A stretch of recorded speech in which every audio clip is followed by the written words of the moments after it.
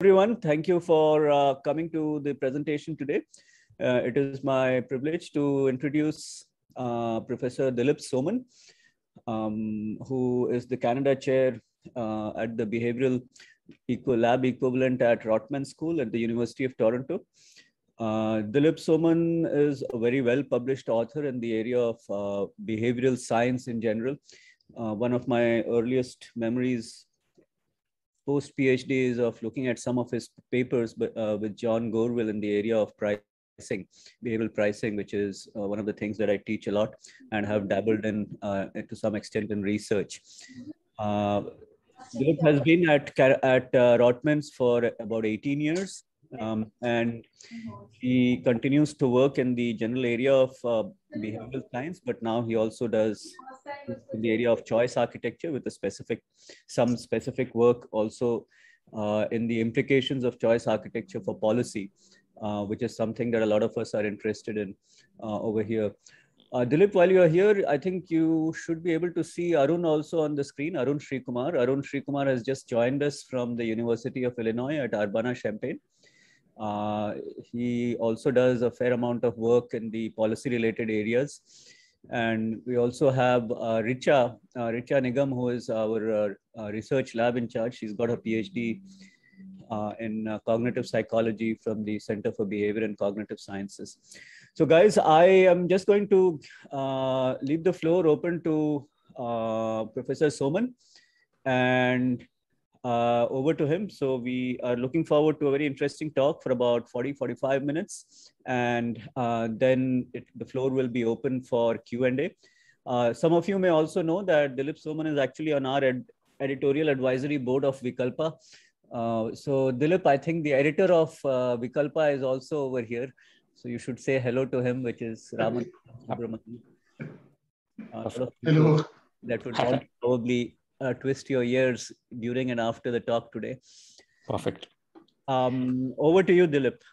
All right. Thank you so very much, Arvind. I'm very used to people at IMA twisting my ears. So this is all good. As I said, PGP 1992, and especially fond memories of marketing because, I noticed one of your chairs is endowed with Professor Vora's name. And of course, he was a legend. And I have really strong and fond memories of Professor Vora, Professor Jain. And then after that, I was taught by Professor Koshi as well. So really strong association, strong memories. So it's a delight to be here. As Professor Sai was saying, I started off after my PhD doing sort of very traditional marketing work. I had done work in the area of pricing and services. And then at some point in time, I remember actually being in a committee meeting at the University of Toronto. This was shortly after I had been promoted to full. And so, you as part of that, you get to serve on university committees. And the committee that I was on was about impact. How do we, as a university, improve the impact that our research has on the community and the country? And I was in a room with an astrophysicist and with a medical scientist. And this was a person who had actually discovered a successful method to deliver insulin. There was somebody who had innovated in AI. And here I was saying, well, my research is about price perception and so on and so forth. So that was kind of a tipping point for me. And I said, and as Professor Sai will know, there's a lot of interesting work in marketing that has implications for society. So that's sort of how I got started on the journey of trying to understand impact beyond business and trying to see if we can improve the quality of lives. I did a number of studies back in India, actually, in 2007 to 2012, helping people in villages save more and engage in more hygienic habits and so on and so forth. So that was the early work. And then I spent about a year and a half on leave from the university working for the Canadian government in their newly set up Behavioral Insights unit at that point in time. And so I've been actually spending all of my time on choice architecture and using behavioral science to improve social impact. So today I want to spend the time on talking about one concept that I'm particularly interested in nowadays on scaling choice architecture interventions. And I'll quickly get to what I mean by that I want to share examples from 2 or 3 studies. Given that we have only about 40-45 minutes, I'm going to keep today's remarks at a relatively higher level.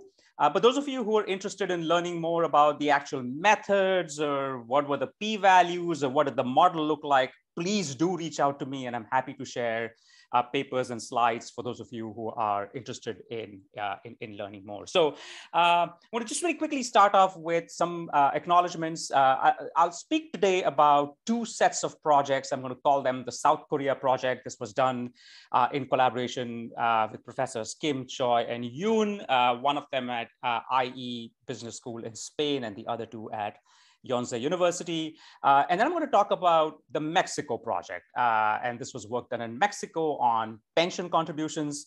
This was done with 2 of my colleagues, Avni Shah and Matt Osborne, as well as 2 colleagues from an organization called Ideas 42. It's a New York-based not-for-profit that does a fair bit of work in this space, Alyssa and Jacqueline. And I also want to acknowledge some of my other colleagues, Tanjim Hussain, with whom I wrote a paper, Hussain and Soman 2020. That's going to be the basis of much of today's remarks. Nina Majar, Nina and I have a book coming out in 2022 called Behavioral Science in the Wild, which builds on some of these ideas today. And Catherine Young, who is a professor at the Chinese University of Hong Kong, who has also contributed to this work. So let me just jump right in, just in terms of logistics, because there's so much going on my screen. If you do have a question that needs a clarification, please do just unmute and jump in, because I may not be able to keep track of everything that's going on. Okay, so very quickly, choice architecture, simple idea that changes in context change outcome, right? So we've known from the research in psychology that if you change the context, people choose differently. Richard Thaler and Cass Sunstein originally in 2008 wrote this book, Nudge. And then, of course, there's a new version of Nudge that's just come out about a month ago, the final edition, where they make the point that now that we know that context or changes in context change outcomes, can we create context to steer people towards the kind of outcomes that we want to move them to? And so obviously that's one way of doing it. There are other ways of changing behavior. So for example, we could do the standard marketing stuff, persuasion, advertising, giving people more information, or as policymakers, something we are familiar with, restrictions, right? Laws that ban certain things or making it difficult to access certain products and services. It's been shown, not just in the book Nudge, but by lots of research that followed it, that choice architecture turns out to be a relatively inexpensive, a relatively subtle way of influencing behavior. And there's lots of examples of how this is done. So changing a default, right? So what's a default? It is what happens when people choose not to make an active choice, right? So in one example, I was looking at this problem, which I know is a problem in India as well. The idea that not too many people go and see their doctor for an annual checkup. And we know this is an important thing because if you get an annual checkup, we can spot diseases before they become problems. It saves, it's obviously good for health, but it saves money to the healthcare system. So why don't people go to get their annual health checkup? We looked at a sample in the United States. This was a group of people that had actually purchased an insurance product that entitled them to an annual health checkup. And only about 16 or 17% of those people actually got a checkup. And so the market research agency that was hired by the insurance company called the other 83%, asked them questions about why they were not getting a checkup. And the most common answer they got was that they were busy. If you think about it, it takes 45 minutes for a doctor's appointment, maybe another hour to go to the doctor and come back, maybe 2-3 hours maximum. I find it hard to believe that people don't have 3 hours in an entire year to do something that is clearly good for them. And so we did a little trial, and in the trial, we actually randomly generated appointments and gave people an appointment. So for example, if Arvind had signed up and purchased the insurance product, he would get a letter saying, dear Arvind, thank you for buying the product. I've set up a healthcare appointment for you with Dr. XYZ. It's on September the 30th. If you're not able to make it, please give us a call. So we changed the default, right? The default was initially you had to call to make an appointment. Now you had an appointment and you had to call to change it or cancel it, right? And it turns out just by doing that, we were able to push that 16 or 17% up to about 66%. It's a huge jump, right? And I think it wasn't that people were busy. They just didn't want to phone.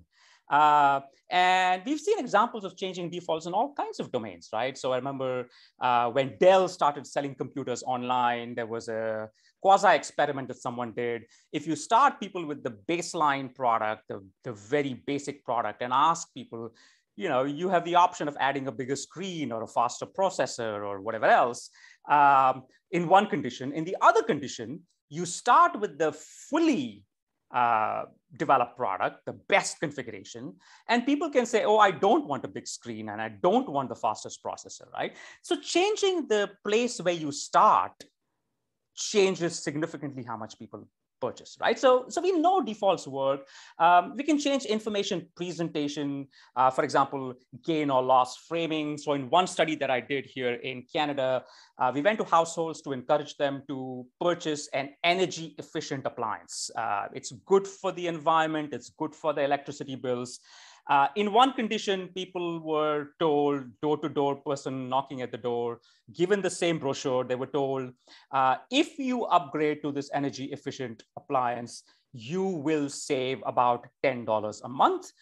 In the second condition, they were told, if you fail to upgrade to the energy efficient appliance, you will lose about $10 or $11 a month. So same information presented either as a potential gain versus a potential loss, significant difference. When it was a loss, people were much more likely to make the purchase. When it was, you will gain $11 a month, they were not as likely. So again, these are just some quick examples of how choice architecture has been done.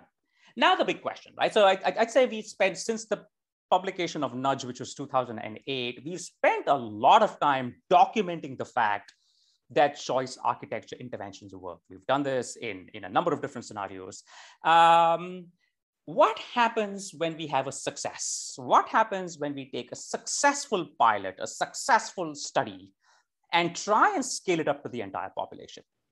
Well, a few things happen, right? First thing, John List, who's at the University of Chicago, talks about a concept called voltage drop, right? The idea that once you scale up, the size of the effects that you get dramatically reduce, right? So for example, in the example of the health checkup, when I went from 16 or 17% to 66% in a pilot, if I did that statewide, the effects would be much smaller than that, right? There's a lot of papers that recently talk about this notion of the voltage drop. Now, why does the voltage drop happen? Well, there's lots of reasons. One of the biggest reasons is our expectations are wrong. And the reason why our expectations are inflated is because of something called publication bias, right? So a really influential meta-analysis published last year by Stefano Della Vigna and Liz Linos, where they compared the effect sizes of interventions that were published in journals versus interventions that were not, and essentially showed that journals prefer to publish findings with large effect sizes. Right? So we actually don't see the failures, we don't see the small effect sizes, we don't see situations where the intervention didn't work. And so as a practitioner, when I'm reading the journals, I end up with a fairly inflated set of expectations about what's going to work and what's not. So that's one set of reasons. The other set of reasons have to do with differences in the situation in which the original study or the original pilot was conducted and the one in which it's going to be scaled up. And I'm going to spend some time today on this particular phenomena, right? There could be two kinds of differences. Difference number one is the population is different. This is our basic segmentation 101, right? Like stuff that works for one segment might not work for other segment. People in marketing know this for a period of time, not a surprise, right? But the second thing, which is the situation, right? The way in which the implementation details of the intervention, whether the message was delivered in the morning versus the evening, whether it was delivered on email versus text messaging, these little things that we think shouldn't matter actually play a big role. And I'm going to share some examples of how they did that. Now, before I get there, I just want to take a very short journey through some really influential writers in psychology and behavioral science that have shaped my thinking about this problem. I'm going to start off with William James, the American philosopher and psychologist, who wrote a number of influential papers and books back in the early 1900s. But here's the central thesis. James was essentially making the point that behavior is a function of the relationship between an organism and its environment, right? And so I'm putting words in William James's mouth, but he was essentially saying that it is a mistake to treat individuals as a unit of analysis in psychology, in behavioral science. We should in fact look at an individual environment combination, right? And the roots of a lot of the phenomena that we have discovered over the last 5 or 10 years go back to this basic, simple, profound understanding from William James. We know people are different as a function of time of the day. We know people behave differently weekday versus weekend. We know they behave differently if they're on their own versus they're with other people. We know a lot of these contextual matters influence choice, right? And so there's a project that I'm working on. We have a paper coming out soon, which essentially makes the point that segmentation, the way we used to do it, was great when we didn't have the ability to observe behavior. But now that we do, now that we can actually see what the behavior is, we need to rethink the way we do segmentation. But again, the point is we need to be aware of the fact that people's behavior changes as a function of time. So that's sort of early 1900s. We can fast forward to the middle 1900s, 1950. This person pictured here is a Hungarian psychologist called Egon Brunswick. And Brunswick was talking about the fact that a lot, Brunswick is known for all kinds of things, but the one that I want to focus on is the fact that we should be careful about how we interpret the results of lab experiments or field experiments. And in particular, we have to make sure that the context in which we collect the experimental data has to be the same as the context in which it's going to be interpreted, right? So just some super quick examples. One kind of representativeness that Brunswick always talked about was the design of the experiment itself, right? So in a marketing setting, for example, when we do stuff like conjoint analysis or simple fully cross designs, we essentially treat each variable that we're trying to study as orthogonal or independent of the other one. So just to give you a trivial example, price and quality, right? We say, okay, let's think about the effect of quality on purchasing decisions. Let's look at the effect of price. And so we construct a 2x2 or a 4x4 experiment, low price, high price, low quality, high quality. And then we collect data and we interpret that data through a conjoint type of framework to see what the part words are of these different attributes. Brunswick would have said, hang on, in the real world, you often do not see high quality and low price, right? That cell is perhaps not equally represented in the real world. And so if you take your part word learnings from your conjoint study where you have assumed independence and apply them to a context in which there is no independence, then in fact you will create some biased results, right? And so that's an important thing for me as well, because I think when I think about a lot of the work that we do in the field, we try and create lab experiments based on that, but we assume orthogonality, and that has to change, right? Lots of other things that Brunswick talked about, whether you ask people easy questions or hard questions, will change the way in which they respond. Probability versus frequency. I mean, we see this happening a lot in the COVID era. I was just this morning reading an article from, unfortunately, a reputed source in the United States, which were talking about the fact that in a particular city, 60% of all COVID cases or hospitalizations were people that were fully vaccinated, and using that to question whether vaccines work or not. Now, obviously, all of us that know Bayes' theorem know that that's the wrong conditional probability to be looking at. Right? We shouldn't be looking at the proportion of all hospitalizations that were previously vaccinated. We should be looking at the base rates, right?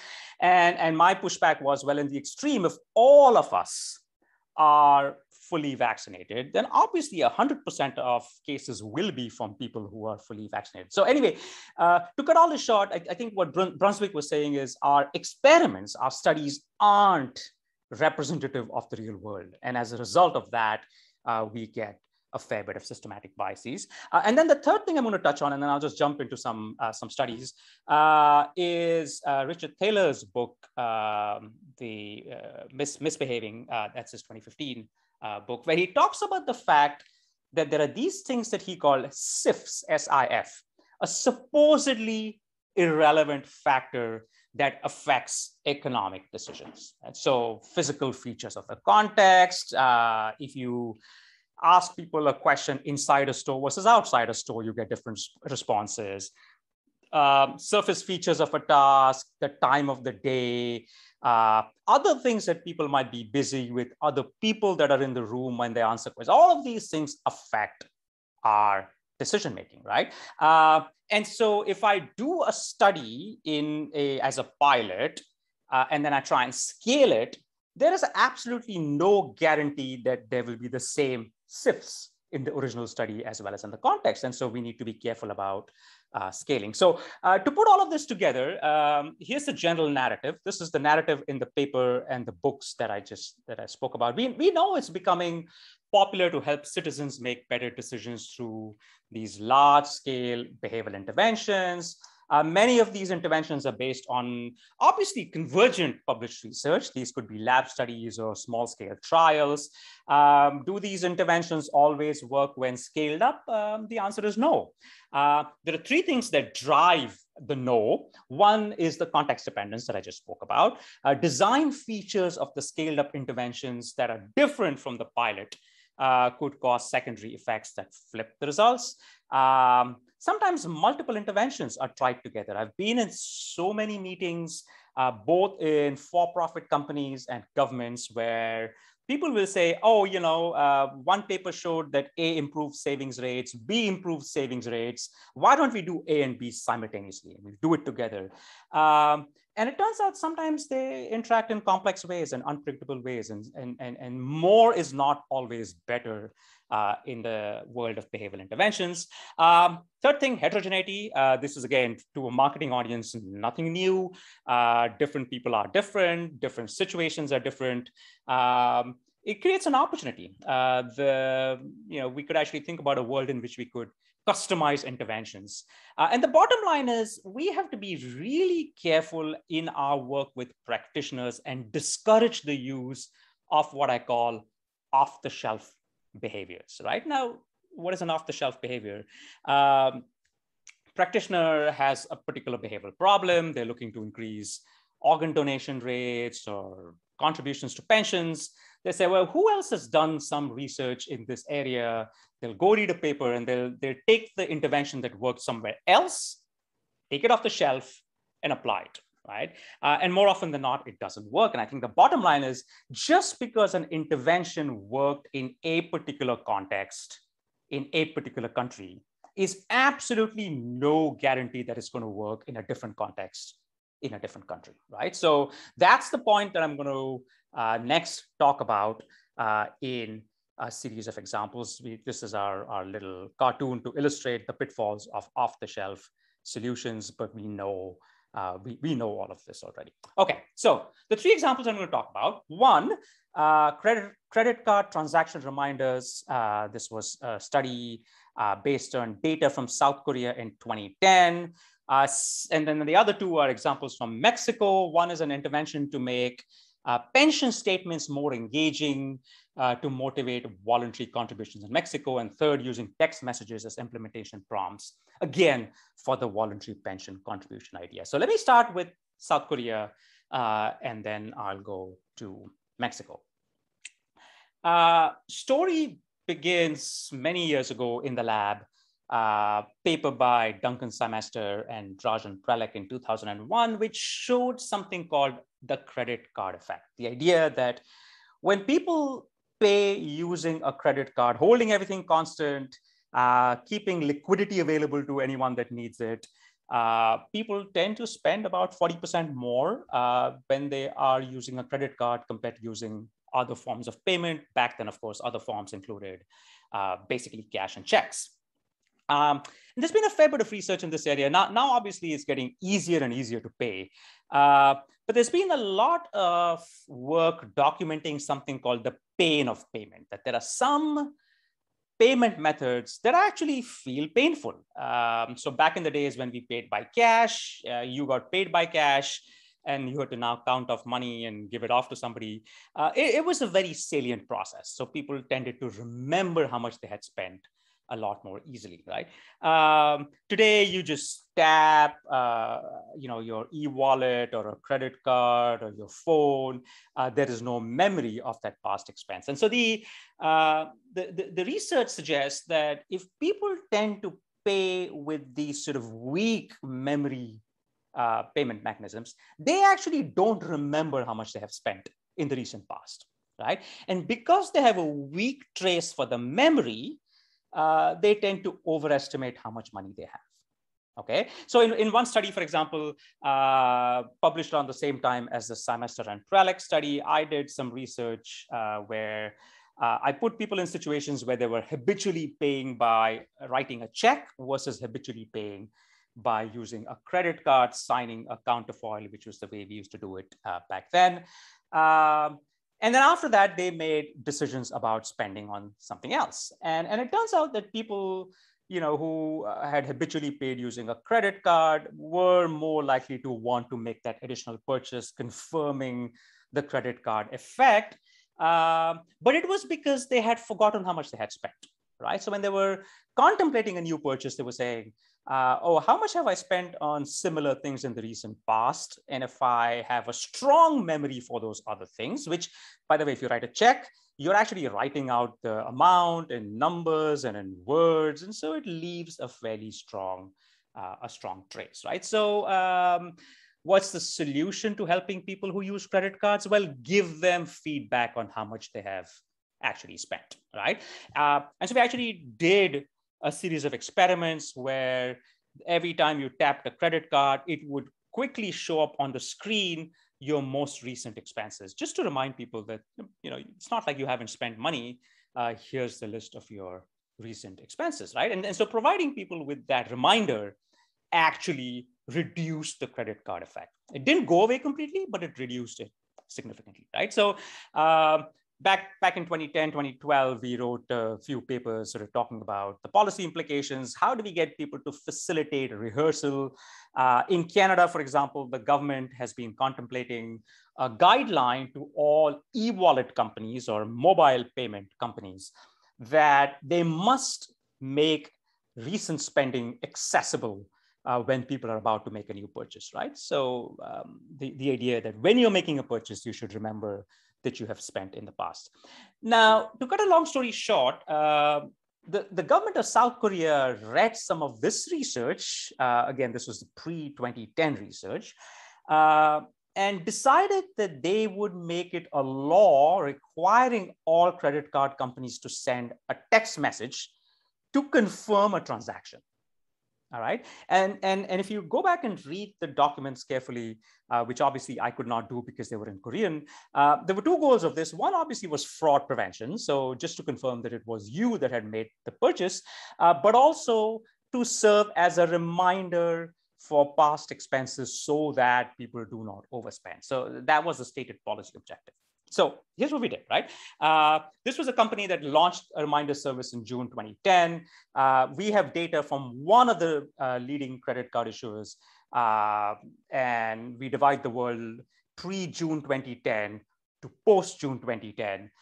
June 2010 was when the service was launched. We compare in one particular study, and by the way, we have data on several other runs. So I'm just going to give you the punchline from one particular data set.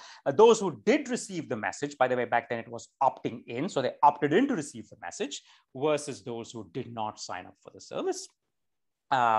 Subsequently, the opt-in, opt-in has been replaced by opt-out, and we get similar patterns, right? So we did a difference in difference measure, post versus pre, with propensity score matching, obviously, because we could not randomly assign people to different conditions, right? And again, this is where those of you who are interested in learning more about the method that we use, let me know, I can send the paper. But here's the punchline, right? The punchline is that this intervention only worked for about 12% of the population. So sending these text messages to confirm transactions and to remind people of their transactions only reduced spending for 12%. The other 88%, not only did it not work, it actually backfired. They spent more. Okay. Now, again, let's go back and think about why this is going on. So the picture here shows what we thought would happen, right? So transaction is sent to the mobile phone. This serves as an input into mental budgeting. So it reminds people, it assumes that messages are read and processed, facilitates budgeting. People become more vigilant that they have spent money in the past. Therefore, it reduces spending, right? The way in which the original studies were done were different from the way in which this intervention was rolled out in South Korea. So first, right, in all the original studies, the reminder was provided on the same interface in which the purchasing was done. So if you were in a store and you were about to swipe a card, or you just swiped a card, you would see the message of the reminder there. And you had to dismiss it in order to complete the transaction, right? Here, it was different. Here it came on the mobile phone, right? Attention sort of was obviously a challenge. In this case, it wasn't in the previous case because you could not easily dismiss the reminder. So what was happening here, and we've got a bunch of follow-up work that we're doing right now, is this notion of digital dependency, right? So we spoke to people and they would say things like, oh, you know what, if I ever need that information, it's always on my phone. Okay. And so what ended up happening was a lot of people actually did the opposite. They, knowing that their phone was tracking their expenses, they completely disengaged from keeping track of their own expenses and their own spending, right? And so we got the opposite effect. Okay. Now, of course, in more recently, we have some, because now instead of just a text message, there's an app, and of course we can look at open rates, but the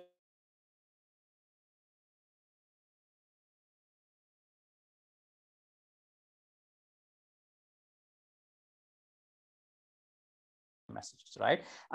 But they're aware of the fact that their phone is tracking it. And by the way, this whole notion of digital dependency is interesting. It shows up in a number of other places. GPS, we've got some research showing that ever since people have started using a GPS, their spatial cognition is now affected. They're not able to actually map things out very easily, or keeping track of bill payments. Now it's all automated. People don't remember how much they pay or when they pay for various kinds of things. So, so this was a classic example of a situation where the results actually flipped. We got heterogeneity, 12%, the intervention worked as intended, 88%, it absolutely did not, right? Let me move on to Mexico. And before I move there, I'm just going to quickly make a point here. The way in which we treat evidence in the behavioral sciences is very different from the way we treat evidence in any other science. So what I mean by that is, let's look at physics, or let's look at biology, right? If I say, okay, look, here, I'm holding up a pen. If I drop the pen, what do you think is going to happen? Right? Most people are going to say, well, it's going to fall down. And they'd be correct. Okay. It doesn't matter whether I hold the pen up in Canada or Ahmedabad. It doesn't matter if the pen is green or blue. It's always going to fall down. Right? It's always going to fall down. Well, maybe not always. If I took the pen to the moon and I released it, it's not going to fall down. It might float, right? And so the issue is every finding in science, be it the pure sciences or social sciences, is conditioned on a context. In physics, in biology, the context windows are pretty broad, right? Like, the laws of gravity work to make the same prediction on Earth, no matter where on Earth. But in the social sciences, our context windows are very small, they're short, right? So like I say, supposedly irrelevant things matter. And that's why it's really important to conduct what we call in situ evidence collection, right? Always collect evidence in the context in which you're going to deploy the intervention, because any other intervention, any other evidence is great for a starting point, but it doesn't really guarantee that it's going to work, right? So having said that, let me sort of go now on to Mexico and tell you the story of some of the work we did there. This was in the domain of pensions. Mexican system is very interesting. I have seen many pension systems, including the ones in India. And I have to tell you, the Mexican system is perhaps the most complex pension system I have ever seen. In fact, it is the most complex any system that I've ever seen. Citizens choose a retirement company first. There's a list of companies over here. There's about 11 to 12 of them. Then they make a mandatory contribution equal to about 6.5% of their salary. That goes through automatic deduction as it does in most other places. But Government of Mexico figures show that people need to make an additional 5 to 5.5% voluntary contributions to be able to retire comfortably. Right? Now, every time we speak about this, my first impulse is, if we know this, why not increase the mandatory to 11% or 11.5%, right? It seems like a simple enough solution. I remember speaking to this, to one of the people that runs CONSAR, which is the pension authority in Mexico. And they looked at me and said, well, have you ever tried changing anything in Mexico legally? Right? And I got the point. Right? It's a really hard thing. It's politically sensitive, all kinds of things. Right? So, but the point is, people need to make significant amounts of voluntary contributions. Right? Now, let's just focus for a minute on this. Right? How do people choose a retirement company, a fund company to begin with? So every quarter, everyone gets a statement. And in that statement, you see this table, the one on the left-hand side. Okay? List of funds, along with their performance over the most recent 6 months. 9.46, 9.36. A couple of interesting things that jump out from the data when we looked at it. Firstly, the funds in the top half of performance are typically always in the top half. The funds in the bottom half are typically always in the bottom half. That's over a 4-year window. All right. And so somebody can look and say, well, if this is the case, why do people even invest in any of these funds? Right? Like, I know that, for example, Imbursa has the lowest rate of return. It's about 5% compared to Sura, which is 9.46%. And I also know that over time, Imbursa has had a poor rate of return compared to Sura. As an economist, you would say, why would anyone even invest in Imbursa? It turns out a lot of people invest in Imbursa. Right? It's still a big mystery as to why people do it. But we have a hypothesis which we're testing, which is that people tend to invest in a company that is headquartered in the district in which they live. Right? So call it the geography bias or whatever you want to call it, but it's my local, it's my neighborhood, it's my district fund. That's why we're going to invest in it. Right? So that's one interesting thing, right? Second, this information comes every month. All right. Third, the transaction or the switching costs are incredibly high.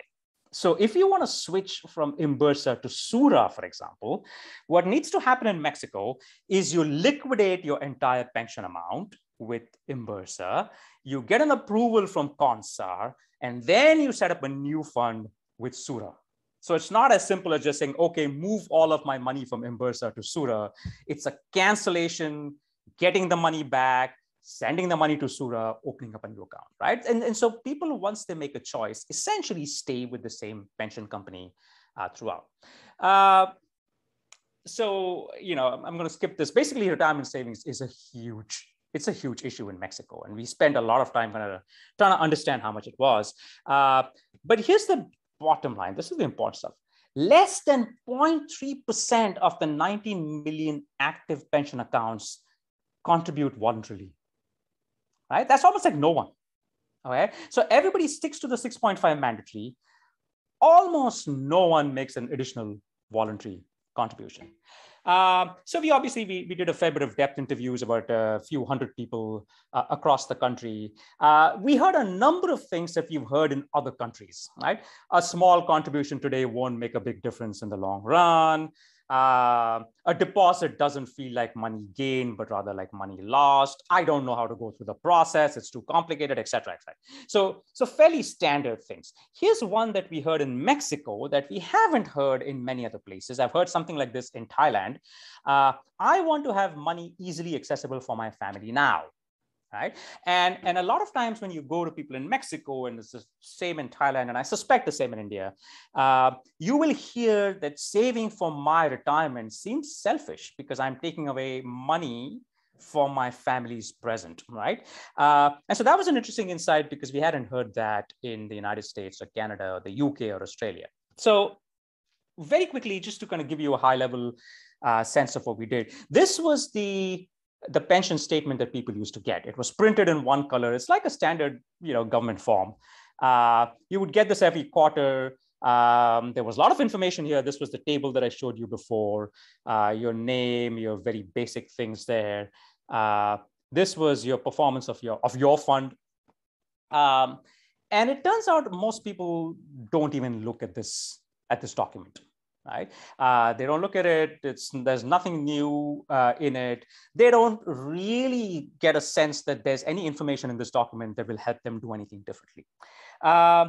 So we said, well, can we use this document to both motivate people to do something about it and then give them the right information, right? And part of the challenge was this was an absolutely incredibly boring document. Like it's just like visually not appealing, right? So the first thing we did was we made it appealing, right? So by the way, it's an experiment with a total of about 1.27 lakh respondents. But let me just show you the pictures because that's easier to follow. So this was the old one.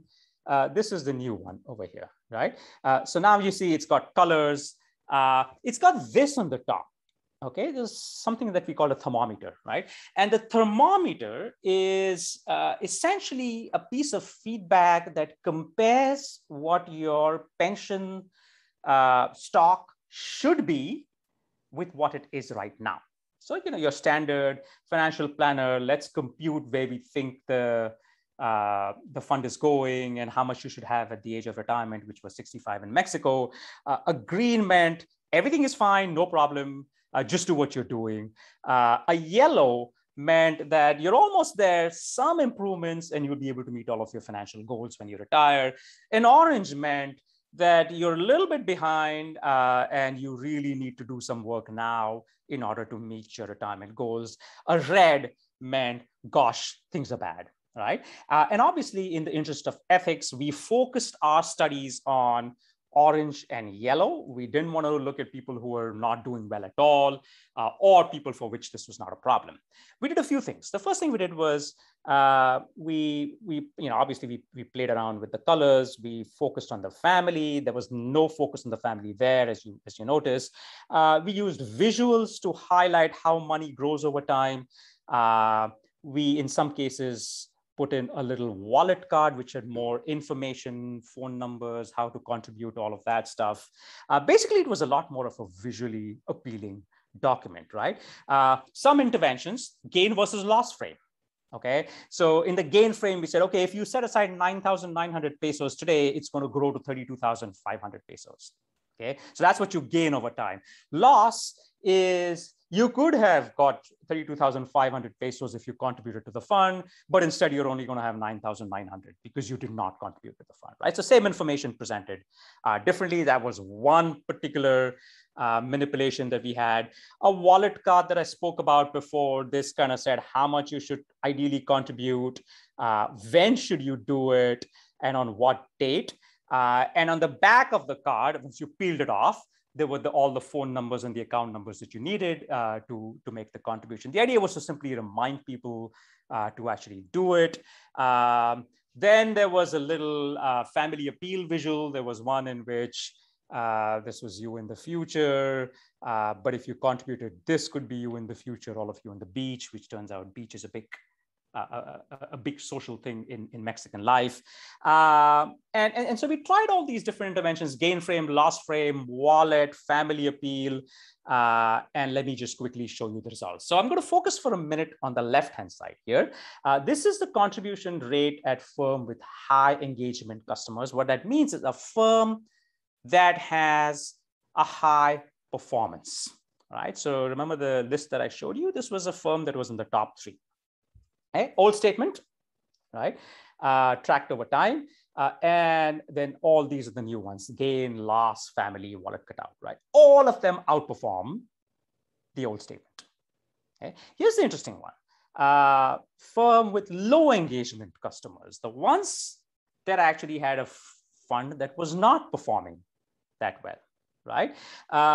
You get the opposite effect, right? They're not like hugely significant, but it's a backfiring effect. Now contributions actually went further down, all right? And we say, well, why is this going on? Well, in hindsight, it's an obvious reason why it's going on. Essentially, the intervention increased engagement and increased attention to the information. If the information was good, that increased attention caused a greater contribution. If the information was bad, then that information caused a reduction in contribution, right? And we've showed this now in a number of different domains, right? Every piece of information that you give people has some good news and some bad news. If the news is good, then highlighting, making it salient, changes behavior in a positive way. If the news is bad, then highlighting information to that bad news changes information in a negative way, right? And so it's not as simple as, oh, these people improved salience of the information and that increased salience changed people's behavior for the better. You have to be very careful about what news you are making more salient. Okay, one last study, and then I'll shut up and take time for questions. This was done with text messaging. Right. So what we did here was we worked with one of the retirement companies in the bottom half of the performance chart, 97,000, almost a lakh respondents. This was a study run in October to December 2016. This was text message reminders. All right. So this was independent of the previous study that I just showed you. In a control condition, no reminders. In one condition, we just sent them the new statement, but no reminders. In a third condition, there was a new statement plus a text message call to action treatment, right? And within the call to action treatments, we had different types. We had basic alert, right? Remember, it's time to make a contribution. Something as simple as that. Or a pennies a day effect. So this was one of the earlier papers that Arvind had spoken about before. Presenting something as just a penny a day or $1 a day or a rupee a day makes it a lot more affordable than saying, well, that's 300 rupees or $300, right? So we just said for just a few pennies a day, you can actually improve your retirement corpus, right? Fresh start. Okay, research in psychology showing that if you kind of tell people, okay, you've not achieved anything now, but start now. Let's make a start now. It turns out that that was another intervention we tried. We had an intervention, a message with individual goal, individual security, family goal, family, all of that stuff, right? And as always, we measured the likelihood of contribution, how much people contributed, number of times they contributed. Let me just focus on one thing. I'm going to focus on the control condition versus the family security condition, right? So this was a big effect, okay? Focusing a text message on family security significantly increased contribution rates, Okay, now some of these other treatments had effects, but nothing huge, right? And this goes back to the earlier interview work that I said, which showed that people really cared about the family appeal. So here's interesting stuff. So I'm not going to walk through this entire slide here, but essentially we said, well, look, can we try and understand the heterogeneity in these effects? Can we try and figure out who did this message work most for and who it didn't? And in order to do that, we use simple machine learning approaches. The one we used was called causal forest and causal trees. Again, if those of you who are interested, I can send you the paper so you can see what we've done. There's actually a beautiful tutorial on causal trees by Susan Athey and Jeff Imbens in that 2016 paper. But essentially, it's a recursive clustering algorithm is what it is, right? And so we learned a few things through machine learning. So here's the one thing we learned, for example, right? We learned that if I just look at the percent of people making a contribution, we learned that age mattered, okay? That if you were less than 27, then the intervention actually backfired. It did not work for you. Why? Because you didn't have a family. Okay, so you're telling me it's important to save for your family. I don't have a family, so people tend to save less. All right. In this age group, 28 to 42, a fairly big and significant effect, right? That age group telling people that you should save for retirement because of your family had a significant effect. A slightly smaller and less significant effect at ages greater than 43. Now, in hindsight, this is not surprising at all, right? But let's think for a minute. And by the way, we did this not just for age, we did this for gender. We had a few other observables, right? So we learned, for example, for gender, these cutoffs were, here the cutoff was at age 27 overall. But for women, the cutoff was shorter, it was 25. For men, it was 29. Right. And if you look at the data, it turns out, on an average, Mexican men get married at age 28, 29, and women get married at 24, 25. Right. And so it makes perfect sense in hindsight when you look back at it. Right. We were able to do it by rural versus urban. We were able to do it by other factors as well. Right.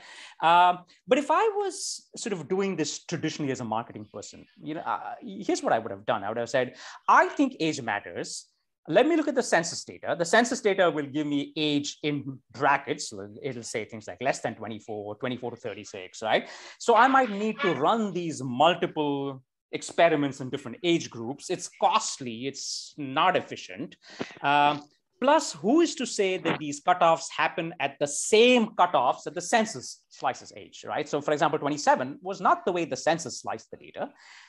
It was just what machine learning told us, right? And so what we're working on right now is to say, look, I know based on the result of my trial, which intervention works best for which group.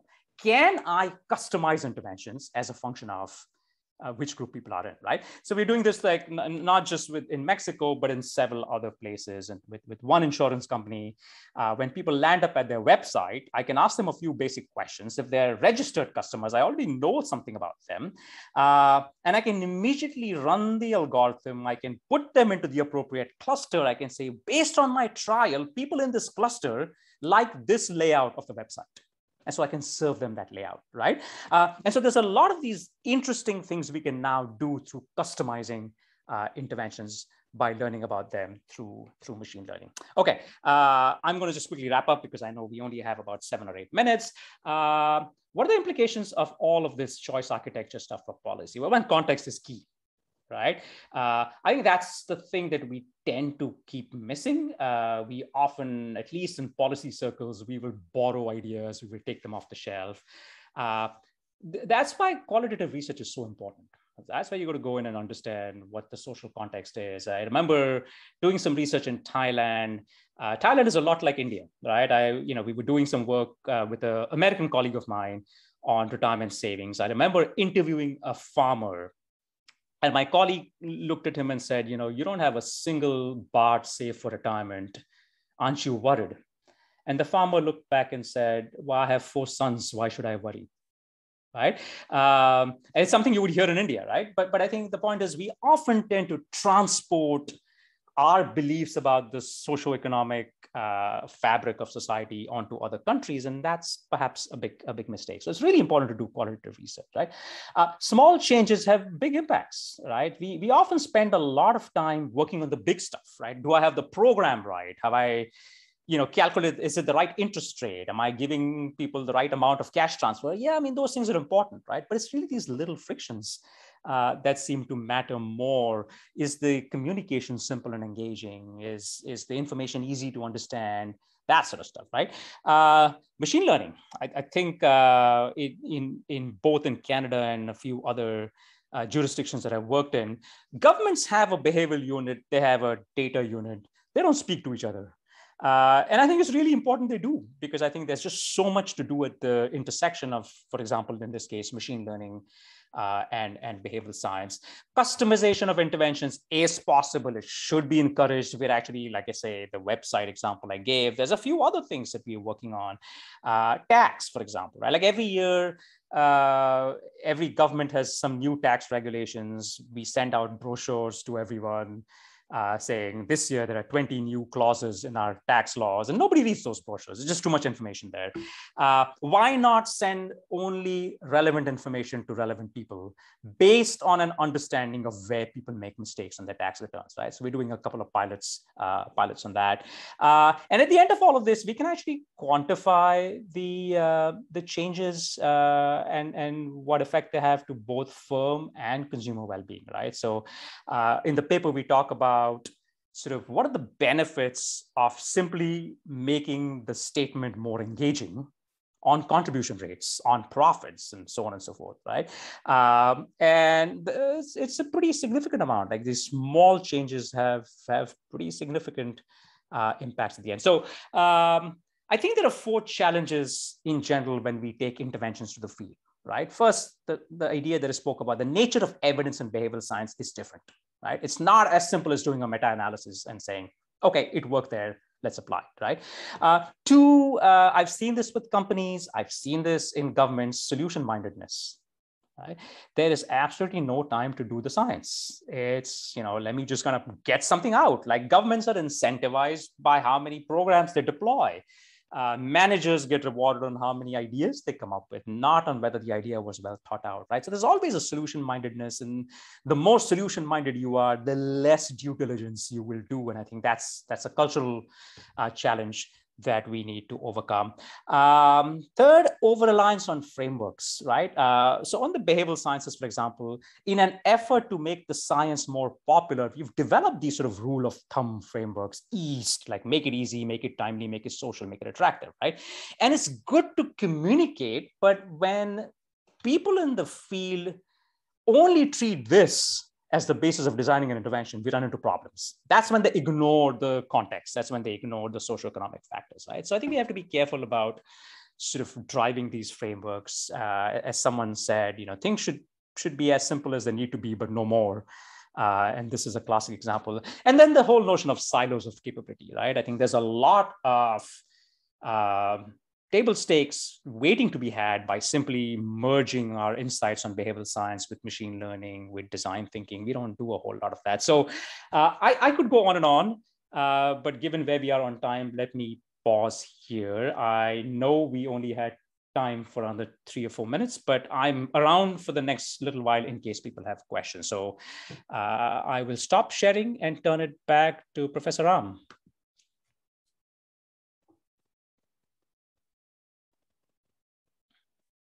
I'm muted. Sorry, I was muted.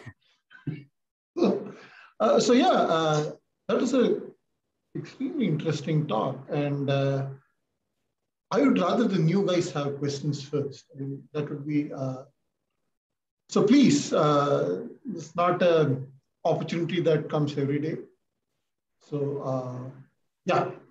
Dilip, I had 2 questions, but in the interest of time, I'm going to ask both these questions together. So my first question is, do you think as researchers, we have a context selection bias? That is, we select contexts where we think the intervention is most likely to work. And we do that inadvertently. For instance, if I were to study the effect of information provision, then I would perhaps select a company which is very engaged with consumers. Or if I were to study the behavior of using credit card, I might do the study in the US than in India, where there's more usage of debit cards. So that is my first question. And if there is that bias, then how do we correct it? Or how do we be mindful of it? My second question is, what are the pressing problems of the present and the near future that excite you the most as a marketing researcher? Okay, so I'll start with the first one. So the short answer is yes, right? We do. It's unfortunately a problem that is deeply rooted in our field and our incentive structures. Till the time we get to a world where our journals are willing to publish non-results or null results, we will always have this problem. Right. And so we're making a few changes. We are launching edited volume, for example, where we'll only publish null results here at U of T, right? But I think that's going to be a slow process. So we do that. I think the other challenges, and Nina and I talk about this in our book, right, is if you imagine like a matrix where on the rows you have sort of different behavioral phenomena, right? You talked about information presentation, or I'm interested in mental accounting or whatever else. And on the columns, you have practical problems. How do I reduce crime and reduce poverty, right? The world is interested in the columns, right? The government wants to reduce poverty. They don't care about mental accounting. They don't care about information, right? We specialize on the rows. And I think that creates a fundamental problem in that we don't make the science for use by practitioners, right? And I think that's one of the big nuts we have to crack. And I think unless we crack that, our science is going to be largely, unfortunately, irrelevant, right? So I think we have a wonderful behavioral science. We do not have a science of how to use the science. And I think that's what I'm sort of interested in developing, right? In terms of the practical, areas, to me, I think environment and sustainability is a huge one. I think a lot of efforts have been spent on trying to get consumers to change behavior. I think the interesting stuff is in getting companies to change behavior, right? If there's plastic in the packaging, then the limits on what you can do are already pretty low, right? So I think we need to focus more on corporate behavior change. Diversity inclusion is the other big one. And my own interests are in poverty, right? Things like cash transfer programs or basic income programs. So we've had a couple of good pilots here in Canada. Unfortunately, some of them have stalled, but I think to me, poverty fundamentally changes the psychology of people. And we simply treat poverty as lack of money, but it's also lack of cognition. And I think, that's an important sort of thing to recognize. So if we can give people enough money just that they can function properly cognitively, I think that's one less thing to worry about, right? So those are the things that I'm most passionate about.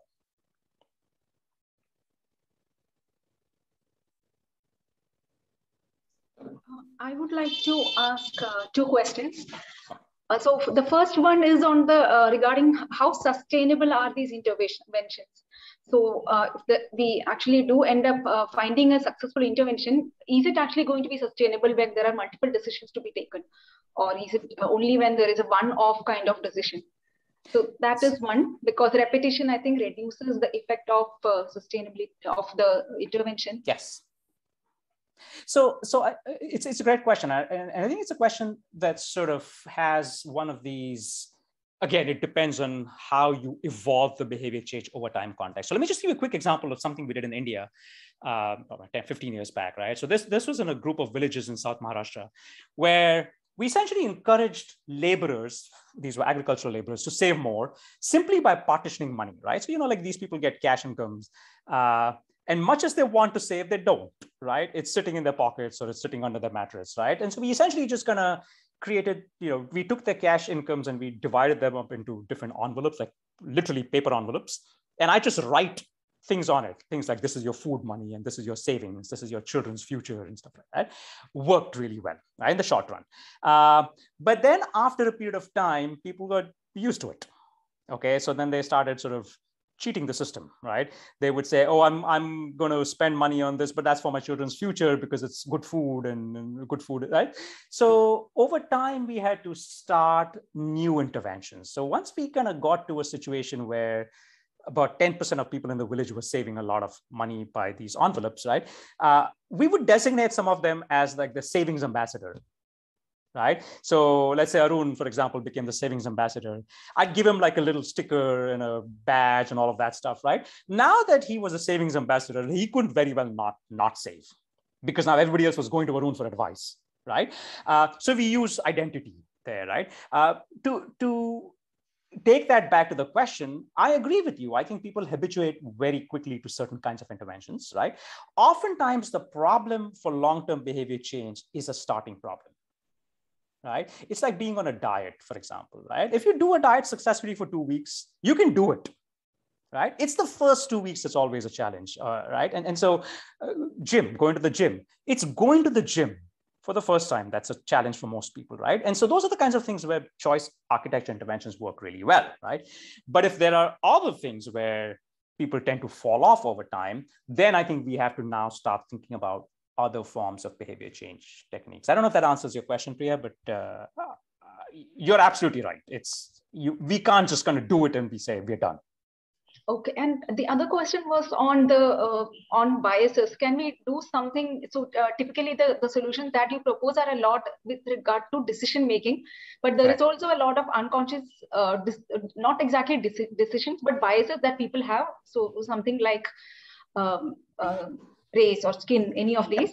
And this is, it's very persistent. So can we actually do something with behavior architecture there? So we can, and I think one of the simple insights that a colleague of mine has is, if we know that there is certain information that creates a bias, that creates stereotyping, for example, and if that piece of information is not diagnostic to the decision that you're going to make, hide it, right? So there's a company called Be Applied in the UK that specializes in recruitment services, where they will essentially not accept resumes. You have to go in and answer questions, and it will populate a resume that makes your identity blind, your language blind, that sort of stuff, right? And it turns out it's amazing. It increases the focus on the attributes that matter most. I mean, we've had examples of an orchestra in Europe that basically got people to audition behind a screen instead of sitting in front of the maestro. Ended up, increasing diversity that way, right? So I do think it's possible to use some of these simple insights to say, well, look, let's just hide information that is not relevant. I think the other thing to think about is if we can actually somehow use these non-conscious biases in a way in which people learn their own mistakes over time. Right, so giving people feedback about some of the errors, I think, is helpful. One last thing, and I'll shut up on this, because I think this whole diversity thing is particularly important. We tend to focus a lot in organizations, for example, on hiring decisions, right? Like, do we hire people off, right? We don't focus as much on other things. Do we retain people? Do we promote people as a function of diversity, right? And I think we have to look at that entire pipeline. Like, sometimes we end up hiring diverse people, but our work culture, our work systems aren't set up to make those diverse people feel at home. And I think that's the other thing we need to work on as well. Thank you. Hello, sir. This is Saurabh. Yep. I just want to put one question. In your study, just wanted to know whether personality as a type, can be a factor in retirement planning. Was any of that sort came into your research? So we didn't, that a part of it? Yeah, so we didn't do that in this study, just because since it was a randomized controlled trial, we had no opportunity to actually collect data on things like personality. We've done that with a bank here in Canada, where we do find strong correlations between personality and not so much on retirement decisions as much as communication preferences, right? Like, so market goes down, advisor has to decide whether to call all of the clients or not. Don't call all of them, just call the ones who are reactive, right? Because those are the ones who are likely to be impulsive and make a decision, right? So I think personality helps us better understand how to communicate with clients, how to package messages differently, but we haven't seen any evidence of personality overall changing retirement pension decisions. Karima? Okay, sir. Thank you. Yes, sir. So I had this question. In long-term research, context can change over time. So it might affect our research. So what can we do to control this time effect? I think there are a couple of things to keep in mind. One is, as long as you have a science of how the context changes your outcome, that's fine, right? So for example, my own thesis research back from 1995, I cannot replicate anymore. It doesn't work, right? And the reason it doesn't work is my thesis was about how people value time. In 1995, pre-smartphone, pre-internet, pre-mobile, when I had to wait for service, it was a cost, right? So Gary Becker wrote this paper about the cost of time, right? Today, time is not a cost. People are waiting in line. They can pay their bills. They can do their studies. They can speak with people, right? So I think as long as you define your research at the right construct level and say, here's the implicit assumptions. I'm calling time a cost because it actually competes with other things I could do. Once you take that competition away, it's no longer a cost. Then your theorizing accounts for the fact that that context will change, right? So that's just one example, but I think the bottom line is define your constructs to be as context-free as possible. And that way you can accommodate changes in context and predict how those changes will change your results. Thank you, sir. Richa? Hello, sir. So, sir, I wanted to ask you one question. Actually, for all the varying factors and moderating factors, do you think experience sampling will be a good measure to validate choice architecture? The point is, I have just finished my thesis and I have used experience sampling as a measure, and it accommodates across various age groups. So, and I'm studying cognitive aging and emotion regulation. So I could accommodate personality factors, sociocultural factors, psychosocial factors, and various other factors, economic, educational, everything. So hopefully soon publication will be out from this work. So I want to know whether in the current time, the experience sampling as a measure is the need of the hour. As a longitudinal and yeah, so I think the short answer is yes. I don't think we've seen enough of that. There's some researchers now who have begun to do it, especially in the area of financial well-being. But I think we can do a lot more.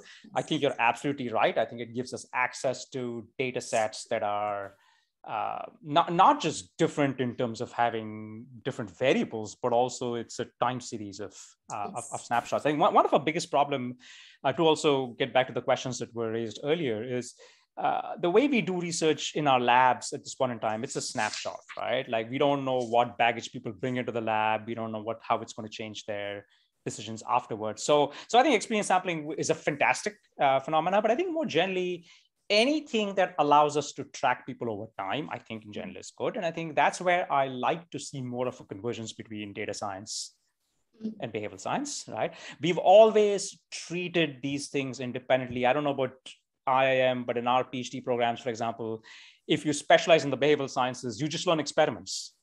Yeah. Right. You don't learn machine learning. You don't learn. Yeah. You're not encouraged to do econometric modeling, which I think is a bit of a mistake. I think methods kind of now do exist that allow us to address some of these limitations. So yeah, absolutely. Experience sampling, thumbs up. Right. So I'd actually love to hear a bit more about your stuff. So send me a paper when you have it, and I'd be happy to chat more about it. Sure. Thank you.